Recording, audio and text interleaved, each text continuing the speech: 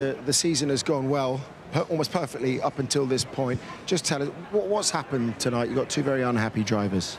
Yeah, it's very, very confusing. I mean, to have dropped the amount of pace that we have, the car's just not responding to changes. You can hear this understeer, oversteer, braking issues. It's like we haven't managed to get the tyre into the right working window. Usually when you see a gap that big, it's because the tyre isn't just, fundamentally working. Now, we've tried different things with setup, we've tried different preparations, and it's just not happened. So a lot for us to understand tonight, to try and turn around, and obviously very, very tough for us to make good progress from those grids tomorrow, but we'll certainly be trying very hard.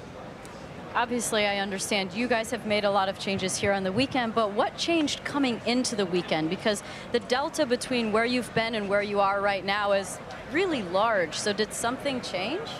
Well, the car that we have here for qualifying is essentially the identical car that we had 2 weeks ago in Monza and a week before that in Zandvoort. So it's nothing to do with the technical directive that came out. Nothing to do with that. Nothing's changed on the car. So we tried a new aero part on Friday. We thought, okay, we'll revert on that component. It's a tried and tested setup that we have, but it just hasn't responded on this circuit, on this asphalt. Now, trying to get the tyres to get into the window has been very, very hard for both drivers. So we'll see tomorrow. I mean, we won't give up on anything, but starting outside the top 10 at a track that's really hard to overtake at, we've got quite a lot on. Yeah, Christian, obviously last year it was a struggle to progress. Verstappen obviously not getting through qualifying just in the way that he would have liked to.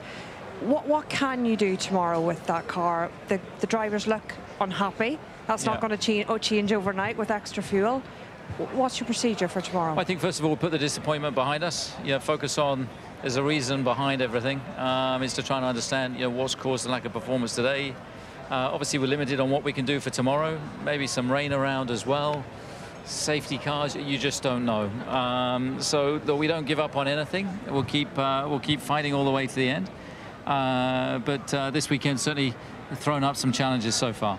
You guys come off with miraculous things. I mean, I think even Spa, listening to Max say, well, let's just do a practice pit stop. I'll just go so fast that let's just do a practice pit stop. What can you pull off tomorrow? I think, first of all, we've got to pull off the car. We've got to get that hopefully into a better window with obviously limited changes that we can make going into the race. But we've had the most incredible run, with the most incredible season so far. This car has been by far the best car that we've ever produced, and for whatever reason, it just hasn't worked today. So, we'll be looking to try and turn that around tomorrow. Just going between the difference between the third practice session and qualifying and it appearing to go backwards, and you mentioned when you had an interview with Rachel about having to tweak the software with regards to upshifts and downshifts. Is there anything more you can do with that in Parc Ferme? Is it that the problem? No, it's nothing. The downshifts, I think they were a lot better for Mac. They tuned the software and they seem to be working much better. I think suddenly Q1 he goes to the top of the timesheets after the first run, and then thereafter, really, once he got into Q2, it was the car's bottoming, the drivers are unhappy, and issues that we hadn't had in that first session, and we were completely out of the window. Okay, you think there may be some penalties as well to contend with? There's impeding with the stewards. I think there's 2 or 3 now. One at the end of the pit lane with George Russell, one turn 4 with Yuki Tsunoda. What's your take on those? It's been a top day so far. The one in the pit lane, we've seen hundreds of examples of drivers driving slowly out the pit lane. I think even George slot behind us in the pit lane, or certainly very slow coming out. So I don't really see that's an issue. The Tsunoda one, I think there was enough space up the inside to for him. Having looked at the replay, I think that's marginal, and I think the Sarja one was also part of. I mean, there was so much going on there. There was half the grid down there. So, I mean, let's see. That's with the stewards, but when it doesn't rain here, it pours usually, and that's what we've had today. Final question, Christian. Without getting too much into, you know, disregarding this weekend. Are you worried ahead of Japan? If you don't fully understand the issues at this point, do you think it's track specific here, either the tarmac, the tyres, or the corners that we have?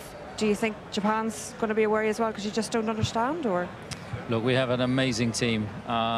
We wouldn't have won every single Grand Prix this year. I think 22 out of the last 23, if you know, without that. So we'll get on top of these issues, and we will try and get on top of them for tomorrow, and you know, work hard. We haven't written this weekend off yet.